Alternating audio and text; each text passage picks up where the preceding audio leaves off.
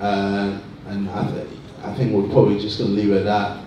But you know, obviously I respect him as a fighter. Like to get in the ring, billions of people can't do that.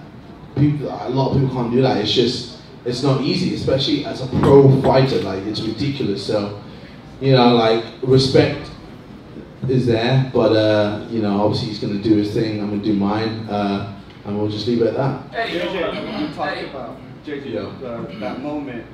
Talk about that moment when Raheem asked you, you know, is it kind of over? You kind of had to think about it a little bit. You know, emotions were still. Just talk about that moment.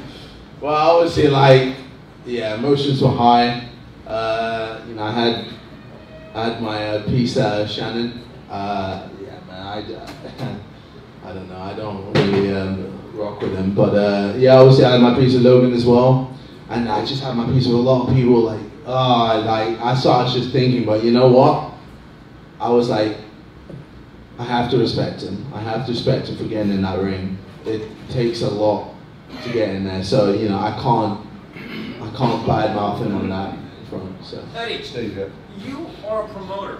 You do a lot of different things. Are you interested in doing more fights of this nature? Yeah, I think the great thing about this fight was that they both respected the sport. I think both of them fell in love with the sport. Both of them gave it everything.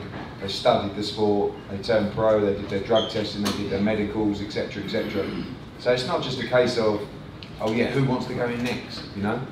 And I don't know what KSI is going to do next. You know, boxing-wise, I've had 6 or 7 of the highest profile people you could find in their fields wanting to fight the winner, which I talked to him about. I gave him that little bit of tease yesterday, and we'll talk more on that with Liam. But for now, it was just a brilliant event, you know. And one thing I'll say is that we wanted to merge the audiences so that the professional, or the long-term professionals, could show the new audience what was great about the sport, and it ended up being their fight that showed the audience what was great about the sport, which was heart, determination, will to win, and also respect as well. So my question is then, KSI, you say you don't want a third fight, but do you want to continue boxing?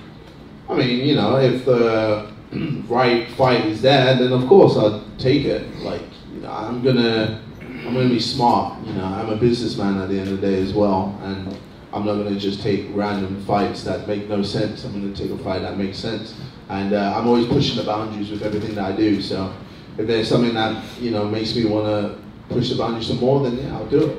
Yeah, 2 more questions, guys. And then were you surprised at all from where I was sitting? At least it sounded like you had far more fans. Were you surprised being, you know, the outside fighter with the bigger support here in LA? Well, I mean, I know Logan doesn't really have too many fans here. He kind of just has a lot of people that just watch what he does. But yeah, no, I mean, like, it is.